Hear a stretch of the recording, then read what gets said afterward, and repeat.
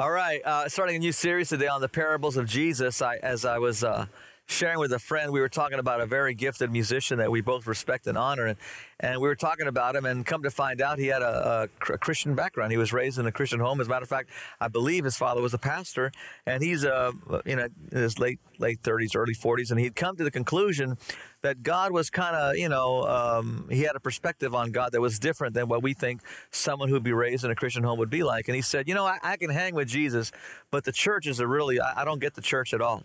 And I thought, man, Lord, that is so sad, because we represent, supposedly, the church represents Jesus. Supposedly, a Christian is supposed to be Christ-like. Supposedly, our message should be something that Jesus kind of talked about. And obviously, there's a distinct difference between what he's experienced in God and what Jesus actually said. And so I decided to do the parables of Jesus. Change your mind and change your world. Jesus spoke in parables, and he spoke in parables because there were people that were hungry for God, and if you're listening, and that's why it's amazing that Jesus would end every parable and every teaching with, for those that have ears to hear, which implies I'm speaking truth. So it's not a lack of truth. Are you listening? Will you hear? Will you get beyond the restraint of your religious background, of your religious experience, and actually hear? And there's a strong possibility that Jesus, the most amazing teacher ever known to man, the people that were listening to him weren't hearing him. And I really think that we're at a very interesting place in our church, and I believe this is prophetically a great teaching, and I think it's going to set some things in order for all of us. Jesus was dealing with the very same thing in Matthew 23. He says that Jesus said to the crowd and the disciples, so Jesus is preaching, and then he says, hey guys, all you crowds, come over here with me, and disciples come over here. And in the group that he's preaching to are the Pharisees and the Sadducees, because they'd always followed him around trying to figure out a way to trick him or try to figure out if he said something wrong. And he says to them, come over here, let me show you something. Verse 2 says, he says in verse 2, the teachers of religious law and the Pharisees are the official interpreters of the law of Moses. He says, they got the word. See those guys over there? They're the official interpreters of the law of Moses. Next verse, please. So practice and obey whatever they tell you, but don't follow their example, for they don't practice what they teach. This should not be true among believers. But obviously, a four-wall religious experience has not translated really well to the body or to normal people, just regular people, because they have a perception of what Christianity is like based on what they've heard within church doctrine or background or experiences. And how many know a religious experience doesn't necessarily involve God at all? A lot of things are said in God's name that God's going, I didn't say that. So he says here, so verse 4 says that they crush people with impossible religious demands and never lift a finger to ease the burden. This is what Jesus is dealing with, the very same thing we're dealing with. Well, I can follow Jesus, but this religious thing, I don't know, this church stuff I don't get. Then verse 5 says, they everything they do is for show. On their arms, they wear extra wide prayer boxes with scriptures, verses inside, and they wear robes with extra long tassels. Now, the robes were that was the prayer shawl. And if you're really, really spiritual, you had longer tassels. So, man, you got your prayer shawl, it's dragging in the ground. Hey, you bet I pray. Look, see all that tassels dragging in the ground? That's me, baby. It's all for show. Or they're supposed to be a certain size on your arm for your scripture. It doesn't take much, but they got this box they're walking around in. Hey, I'm very spiritual. Everything is for show. Everything's about them. And that's why it doesn't feel right. That's why it doesn't translate. For somebody that's hungry, for someone who's hungry for God, and they hear this message that's all about them, you want to go, is that it? And the world has seen more of that.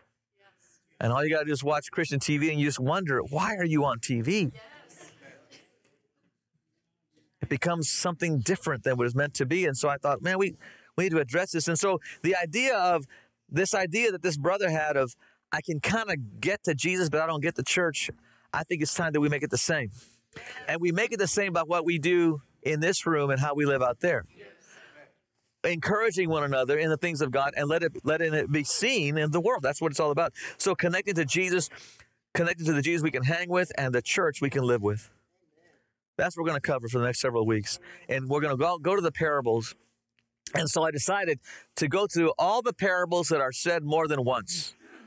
And I found a few that are said 3 times. So when God, by the Holy Spirit, shows you a parable through, Jesus' teaching, and someone wrote it down by the Spirit, and they say it once, you want to go, that's pretty good. If they say it twice, you go, maybe we should. But if he said it 3 times, then maybe we really need to look at this thing.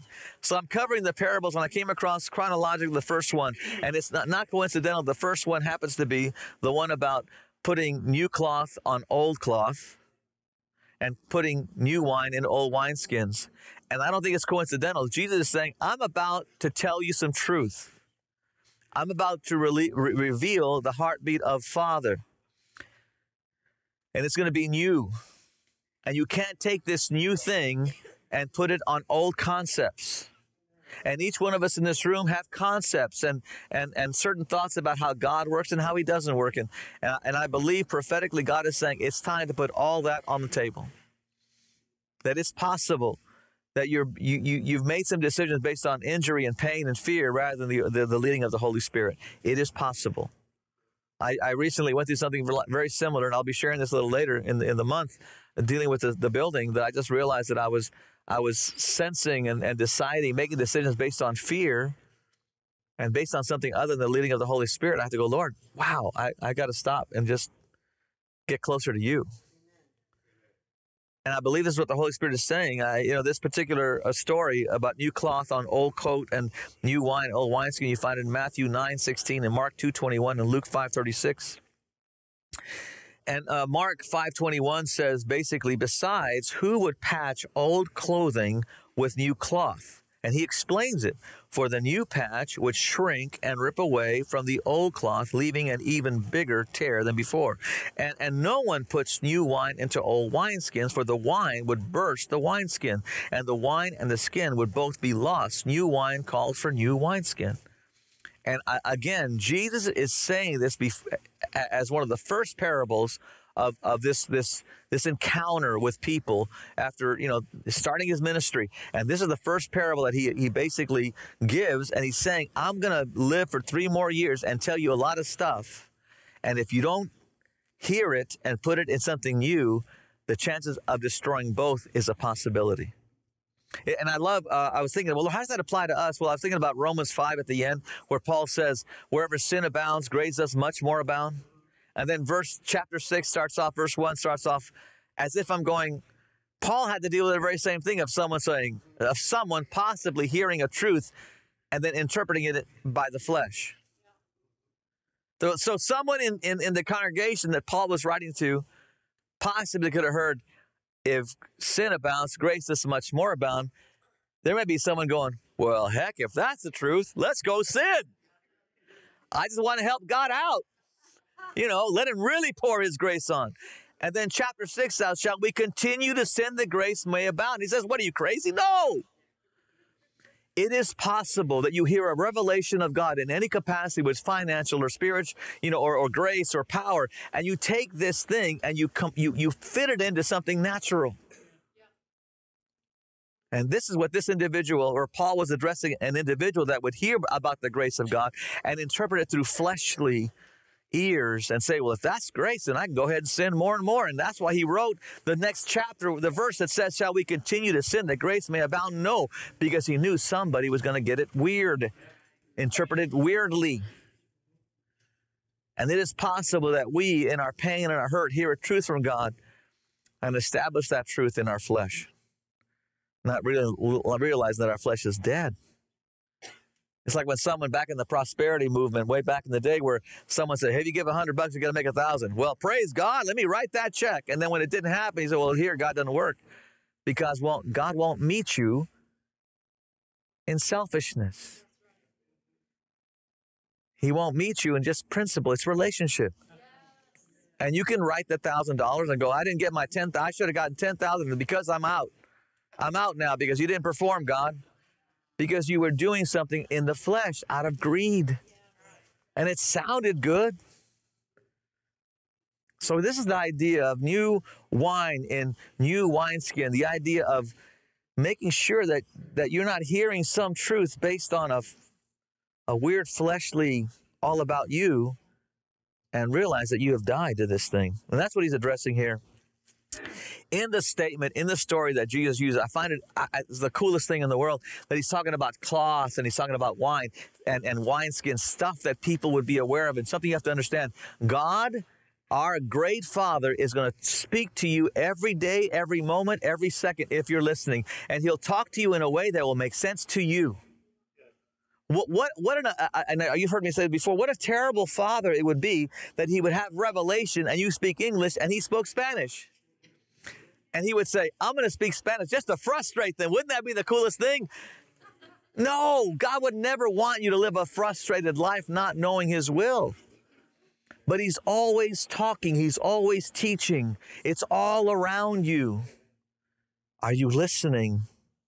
In Proverbs 25, it says that heaven is all, I'm sorry, I already got that. Heaven is always teaching. Oh, did I not say this? Heaven is always teaching and revealing truth and guidance to us in a language we will understand. It's up to us to discern, see, listen, and activate.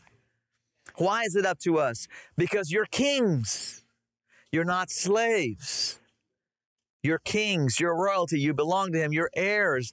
It is God's privilege to conceal things and the king's privilege to discover them. When you realize that who you are meant to be kings and priests in the things of God. You are meant to hear from him. And if you consider yourself a slave, then you're thinking, well, he's going to hold something out for me again. I have to work for it. You can't approach Father as a slave. You're a king. And because you're a king, you are designed to discern a thing. You have the right and the ability to get before the Father as a king because he's in you, to see things nobody else can see.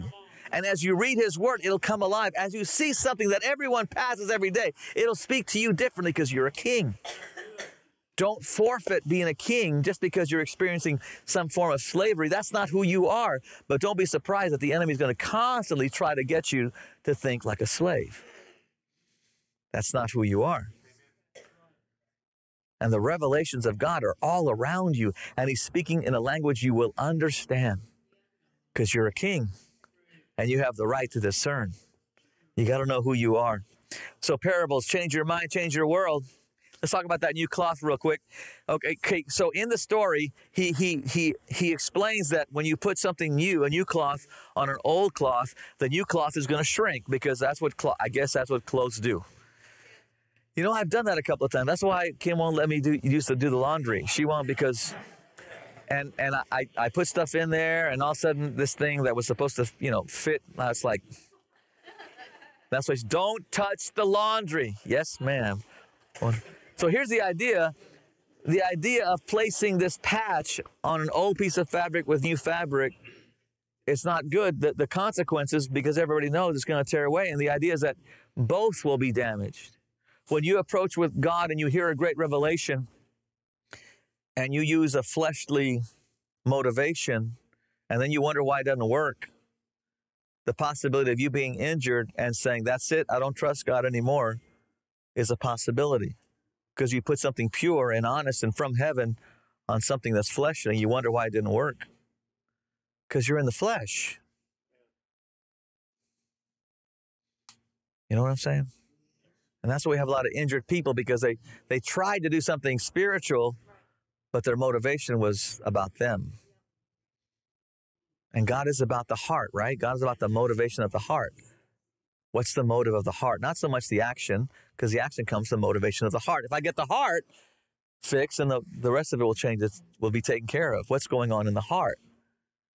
You know, I love when David said in Psalm 51, unto you and you alone have I sinned. I'm going, really?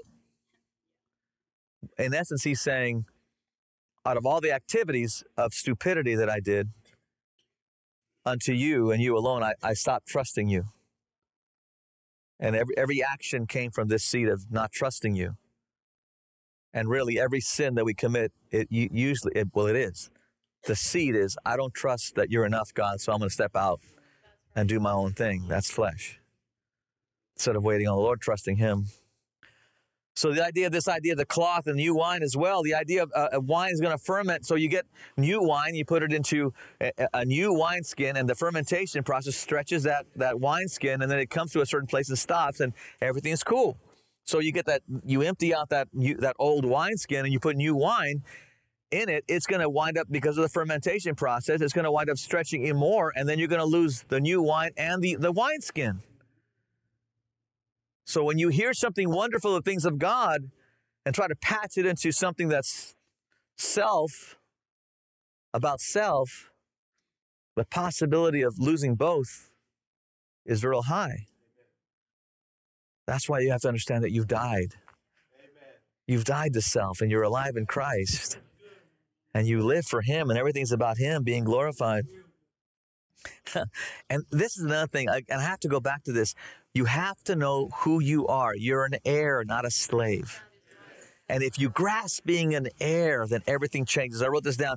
Heirs think differently than slaves. That's why Jesus is teaching something that will be completely different from the religious order of the day. The answer that you're looking for will not be found in the status quo. Right now, God, I believe, supernaturally is doing something here at the bridge, and supernaturally, spiritually, today, doing something differently in you.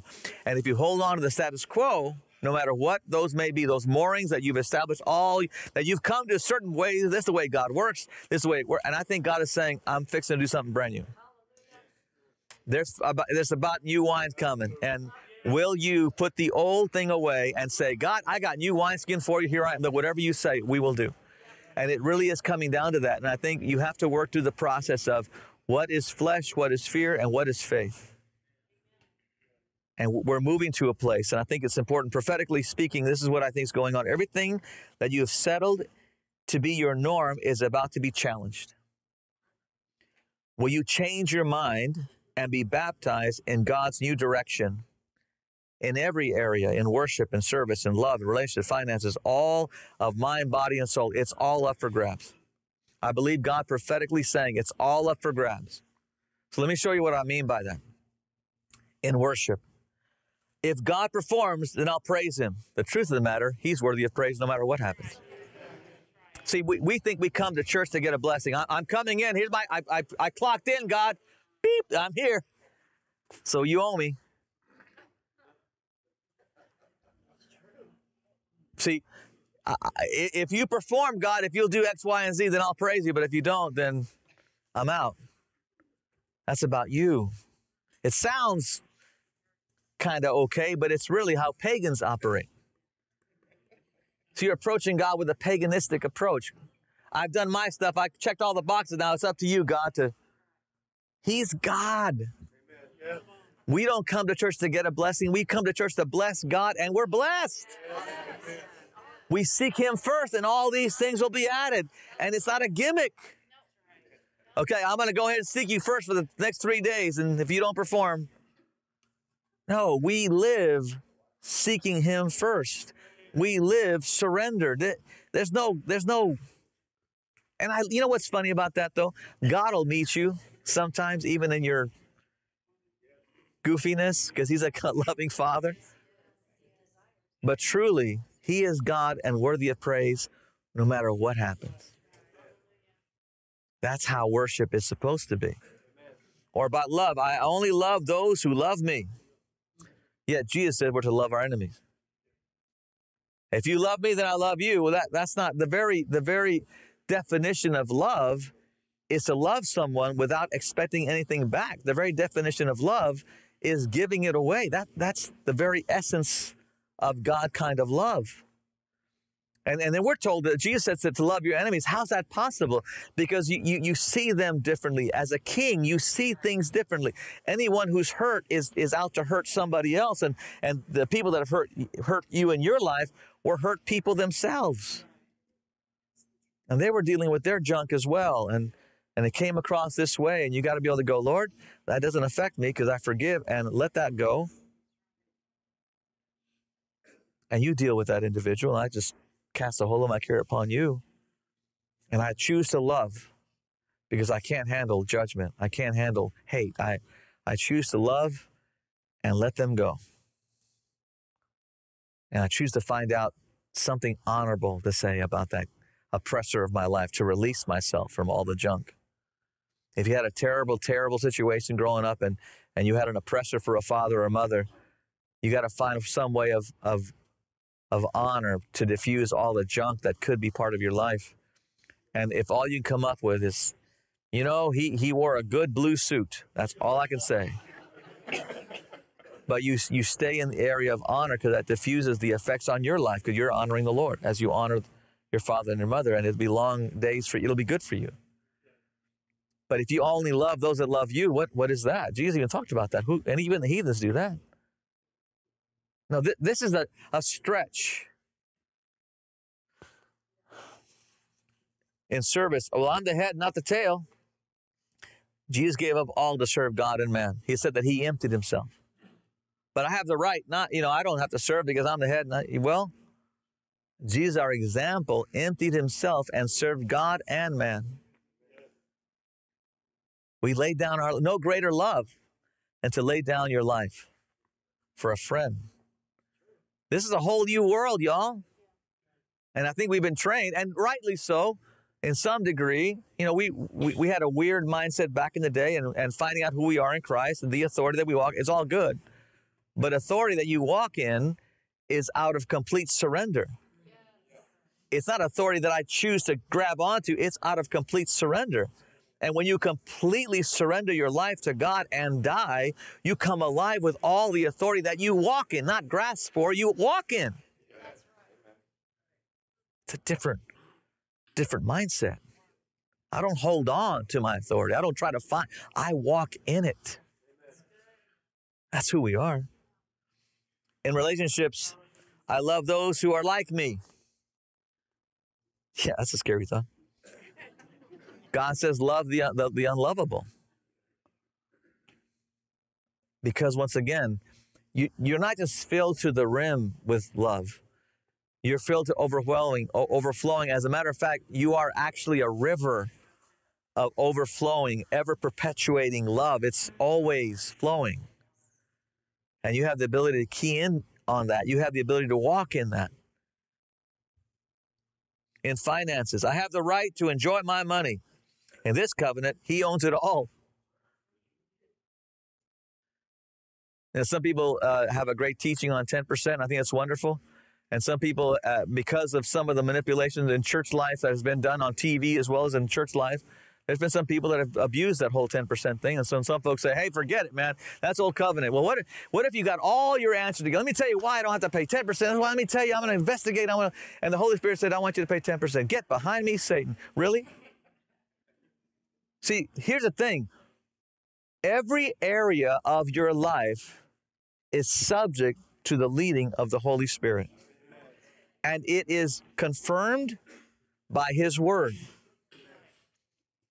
And so when you come up with an argument not to be a blessing, you're kind of treading on weird ground there. Because in this covenant, if 10% was the old covenant, which is, well, let's say it is, the Bible says this covenant is far greater than the old covenant. Far greater is that he owns it all. And in this covenant, you're a conduit of being a blessing to people everywhere you go. 10% is great, and it really is for, budgeting, and that's all fine and good.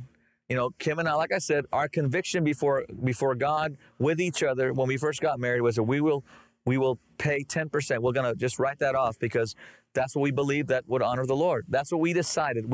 That's what we decided to do in faith. That wasn't all we do. We pray about other things that God would put in our hearts to give because in this covenant, he owns it all, church. And you're a conduit. And if you spent more time developing an argument on why not to give, that kind of puts you in a weird place because God is a giver.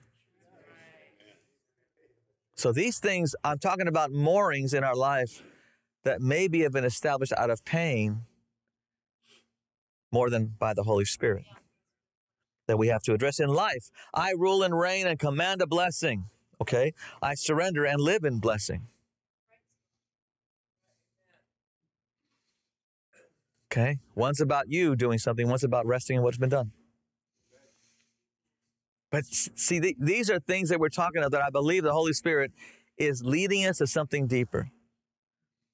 But you have to understand it is possible through history, experience, pain, that you've developed certain thought processes that protect you, and you got scripture all there for them, and maybe the Holy Spirit is saying, it's time to address these issues. So I think we're all going through a journey for the next several weeks. It says when John died that Jesus continued in the same message. And next week I'll be sharing with you John's message, because if Jesus continues with that message, it's important to find out what that message was. But just in a nutshell, he said, repent, for the kingdom of God is at hand. It says this in Matthew 4:17, from that time Jesus began to preach and say, repent, for the kingdom of heaven is at hand. And this word repent means to think differently, to reconsider. So everything we're talking about right now by the Holy Spirit, new wine and old wineskins, new cloth on old, all the stuff we're talking about is, will you rethink, will you reconsider, will you open your heart to say, okay, God, there's been some moorings that I've established in my life based on what I thought was a solid, defense or offense in the Word. I'm going to lay it all down, and whatever you say, I will do. That's new wineskin. That's new cloth. And I believe the Holy Spirit is asking us to change our mind. Will you stop? Will you reconsider? Will you rethink? Let me tell you how new cloth and new wine works. New cloth and new wine cost you everything. Cost you everything. But this is the amazing thing. When you surrender everything to God, God surrenders all of heaven to you. Take the exchange. I encourage you. You get a better deal on this side. All heaven, the Holy Spirit guiding you in a surrendered life, not just on Sunday morning, every day, is far greater, far better promises. And it comes from this. It cost me everything. I have died. New cloth must be purchased to make new clothes, and something has to die to provide new wineskin. I think the Holy Spirit's asking us to go on a journey with Him in our life by the Spirit. So I leave you with, try it for a week. Try this for a week. Try it for a week. It's what we say around here. I get confused and I say, try this for a week. But Kim told me it's try it for a week, Orlando. You said it. Try it for a week. So TIFAW, this is what TIFAW means. This week, I open my heart to hear from my Father in every part of my life. His Spirit will guide. His word will direct. And I'll act on what He says. As He is, so will I be, a child of God without reservation.